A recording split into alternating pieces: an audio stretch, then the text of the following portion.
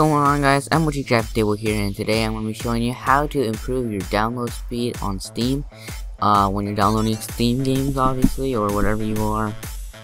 So first thing you're going to do is I'm going to show you two ways. One involves Cheat Engine, which I'm using right now, and you'll get a pretty huge improve. And then another one it could impact you or it could not, depending on how good of a computer you have. I have a pretty decent computer, so it didn't really do that much. But if you have, if you're running off wireless, it definitely should help.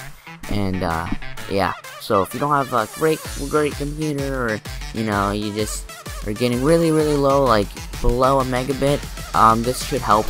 If you are getting like 2, like I usually get 2.5. And when I do this, it doesn't help, but just try it, and if it doesn't, then you can try this way. If you don't want to, then I'm sorry, but I don't know any other ways. So let's get started. So first thing you want to do is go into the top left corner, and you'll see Steam. Click on that. Go to Settings. Wait for this to pop up. There you go. Go to your downloads. It should be on Accounts, but just go to Downloads. And then what you want to do is here where it says Download Region. For me, it was on Charlotte, which is kind of far away from me. So I switched it to New York. That's not New York, but yeah, I switched it to New York, and then you just hit OK. For you, you're gonna switch it to whatever's closest to you. Just find the closest state possible, and then you're just gonna choose that, and that should help. So you're not like trying to go out from servers that are really far and have to travel a long distance and stuff like that. So it should help a little bit.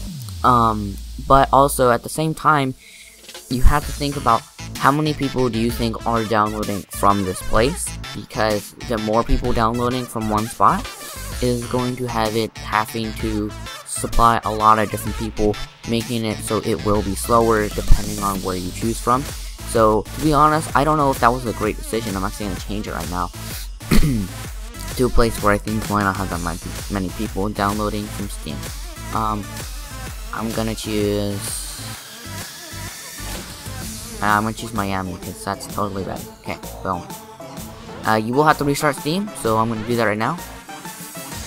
There we go. I'm gonna actually make this a little bit bigger, kind of small maybe for you guys. I don't know. Okay, but then the next thing you're gonna do is just go back to your downloads, and yeah. Now it's gonna go up really high right now. I'm actually going to close this real quick, just so you can see my normal download rate. Because with this cheat engine, that's what got me up to like 25 megabits. So hold on, I'll show you my regular. So I usually get around 2.5, just letting you know. I usually get around 2.5, 2.3 without doing anything. So I'm gonna see how this region works. If it gets higher, that's cool. If it doesn't, oh well. So it doesn't seem to be doing anything. It does seem to keep it from going down. That's great, but it doesn't seem to be actually going any higher or any lower. So it's just kind of keeping it at a solid rate, which is great. And that kind of rhymes. Oh, okay, there you go. 2.6. Not a huge difference. Oh, never mind. It went back down, but it does help somewhat.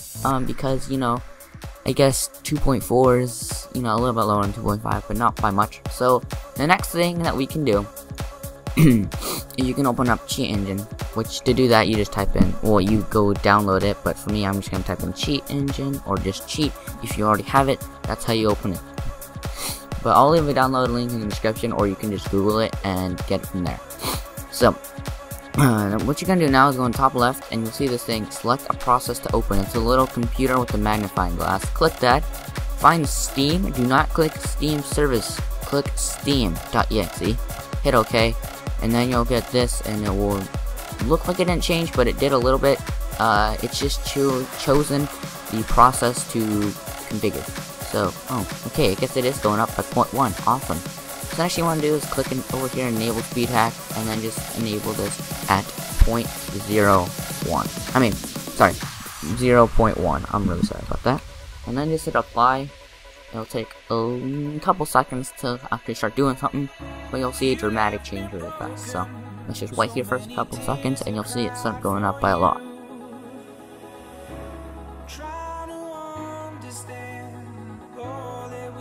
There you go, and it just jumped up to 6.6 megabits a second.